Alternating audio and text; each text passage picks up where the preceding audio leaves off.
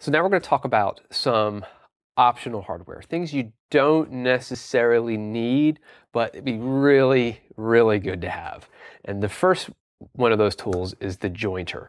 So I'll show you a clip of what that jointer looks like. I've done a couple of YouTube videos on them.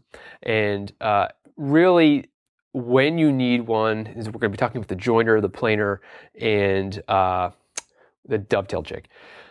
So if you're going to be buying, we'll get into where we get our lumber from later on, but you have really two choices. You can buy a lumber from a hardware store that's already ready to go for you. It's been planed, it's been jointed, it's been sanded, or you have rough cut lumber from a lumber yard. So it depends on what wood you're using. So if you, we'll do a whole lesson on this, but if you want to take rough cut lumber from a lumber yard and you want to build your cabinet out of that, you really need a joiner, or at least need access to a joiner. And what a joiner does is just this blade, it's a level table, it's dead level, and it's got a blade across it. And the one outfeed table, the one side of this table is set a little higher. It's actually set to the level of the rotating blade, and the infield table is set a little lower. And when you run your board across that, it actually squares, it completely squares off the bottom of that board. So, you absolutely need it for certain projects. If you're going to be working with some kind of store-bought material, you definitely need it less, but it's a good tool to have access to, especially if you want to do rough cut. You cannot do taking rough cut wood and build cabinets or build built-ins or anything out of it unless you have access to a joiner. All right, so you can put clean, crisp edges on them if you stand them up on their side, if you run the board on its bottom and clean up its bottom and square it to the fence, you need the joiner. So there's a couple ways you could build cabinets and not use them even without the lumber. But if you want to be versatile and be able to do all that stuff, the joiner is good to have. I bought one on Craigslist for like $200, maybe 150. Brand new, they are expensive. They're several $100s. They're going to cost you almost as much as your table saw.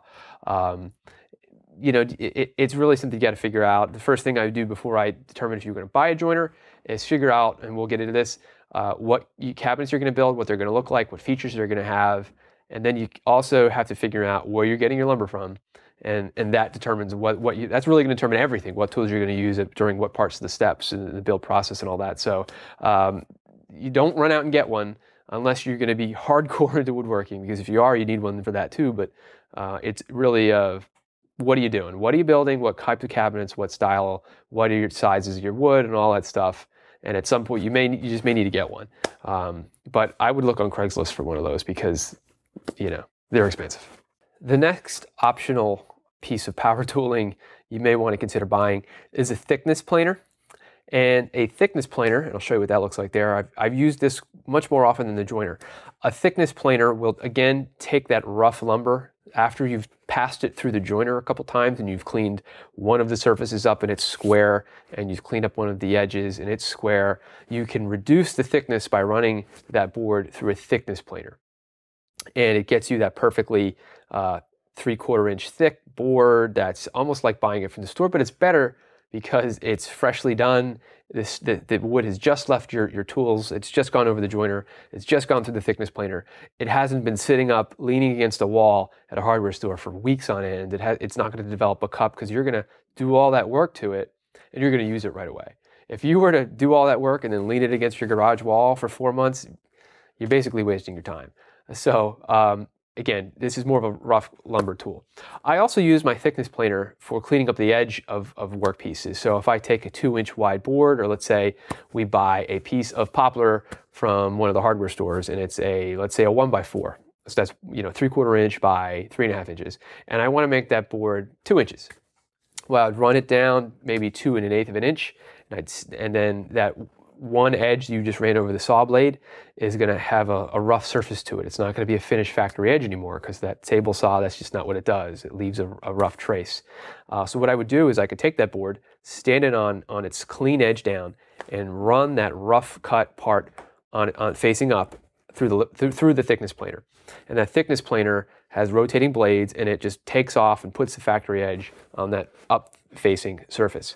So you could basically resize your board widths and put a new factory edge on there down to whatever dimension you want using the thickness planer. So again, it works on edge or on flat on its back or its top.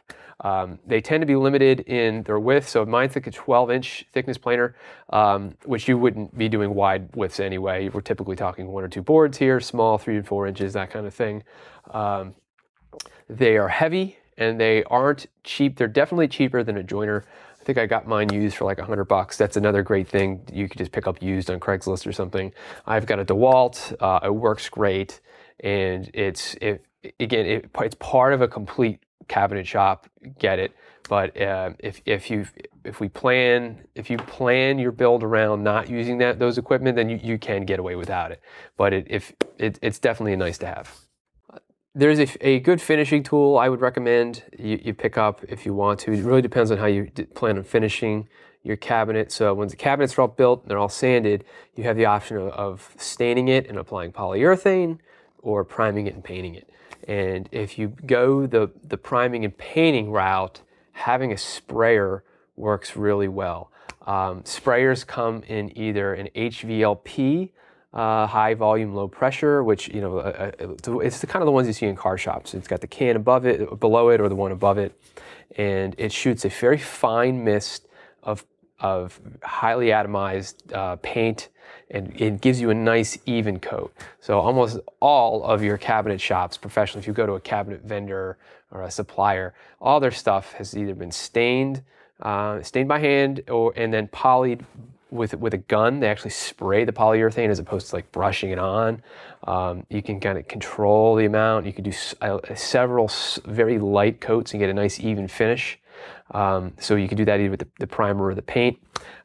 So if you're going to, for instance, paint your cabinets white, I would spray 2 coats of a high quality primer and then spray 2 coats or 3 coats of a nice finish, lacquer or an enamel, and you'll get the nice hard coating on there. You could brush it if you want to, but the more you brush, even if you use a good leveling paint like an enamel, like a Satin Pervo or a Sherwin-Williams Pro Classic, you still get a little bit of brush marks. And that's fine if you want that look. If you want a perfectly smooth look, like so you just walked out of IKEA with this and it's got a candy coating on it and it's just flat and gorgeous and perfectly smooth, then you're going to want a spray gun at that point. You can use spray cans if you're building a cabinet. If you're building 10, 15 cabinets, that's just not practical. So they're fairly inexpensive. You can use HVLP guns with a turbine unit, and it's a little box, and they're several $100s. If you're going to be doing this a lot, go get it. But Fujimix, the Minimite 3 and Minimite 4, I think they're called.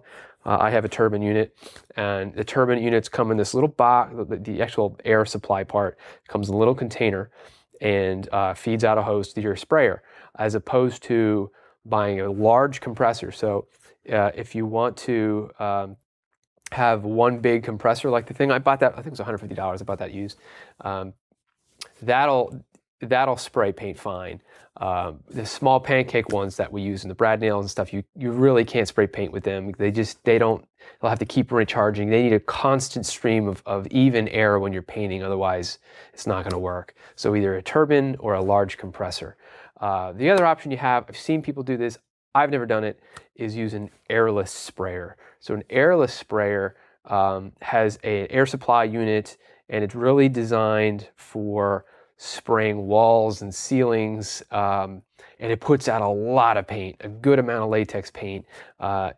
And you know, I've never seen professional hardcore cabinet manufacturers or carpenters use it, but I've seen people online use it, and they seem to like the results. But it does put out a lot of paint. Like really, that's why you put it on the wall. If you try to spray your walls and your baseboards with an HVLP gun, it's going to take you all day.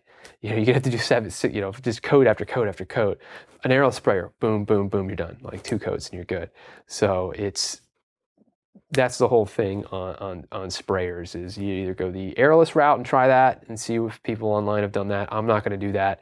I do have an airless sprayer, but I'm using it for walls and ceilings and that sort of thing. Or go the HVLP route, which is what I'll demonstrate when we do it. And the HVLP, you can spray lacquer, you can spray shellac, you can spray polyurethane. I'll probably still stain it by hand. I don't know if people stain with an HVLP gun. I think you can, but usually you're wiping on the stain and then wiping it off, or applying the stain and leaving it. The nice thing about spraying polyurethane is, especially if you want a nice, deep, thick stained look to it, right? This deep, thick color. And then you go to apply your polyurethane with like a foam brush. If it hasn't been the stain hasn't been wiped off properly, or it's still kind of on there pretty thick, that polyurethane will wipe some of the stain off with it. And then all that work you did to kind of get that really dark colors kind of smears out. So having a spray of polyurethane on it locks that stain on there, and you don't get any marks. So you could always just spray a couple coats of shellac or polyurethane on your workpiece, and then brush on a couple of coats of polyurethane. You don't have to worry about the stain running or getting blotchy. But that's how you do that. So that's a sprayer is one of those things. You just want that perfectly clean, even coat. So something to think about. So the last piece of optional hardware we're going to consider is the dovetail jig. So you would use a dovetail jig to put on a dovetail joint on certain parts of your cabinet. And we're really just talking about the boxes of the drawers. So on higher end kitchens, and you pull out that drawer and you see on the side there, the higher end kitchens will have a very well defined dovetail joint. So it looks very, very nice, but it's also a very, very strong joint. Do you need to do that? Depends what you want to do. If you want to have a dovetail joint, great. We're probably going to do one in the course of this build, actually. You don't have to do dovetail joints. If you just want to throw up some kitchen cabinets and have them look really good, you don't need to do that. But if you want to, you have a couple options. Number one, you can buy a jig, a dovetail jig. And I'm probably going to pick one up for this course and use it and build one. You also need a dovetail router bit, okay, that goes along with that jig. The other option you have is actually just buying the drawer boxes online. Again, we'll get into that when we get the drawers, but there are websites online. You can order pre-made, pre-dovetailed boxes, and you get them home, and you put them together with a little glue, and boom, they're done. So if you still want that high-end look, but you don't want the hassle of having to go through building drawers and all that stuff, you could just buy them. It's a few $100s to do that. And again, when we get to the drawer section of this course, we'll show you how to do that. But you know, do you want to buy a jig? If you're going to be doing a lot of kitchens, not just your own, then my recommendation would be probably pick one up. But you can always outsource that stuff. So it's just, what do you want to do? Is it another thing, another process you don't want to learn, another tool you're going to use once? Maybe it'd be better to buy them online, or just use a regular dado groove joint and not a dovetail. But that's your call. It's up to you and your budget and what you want to do.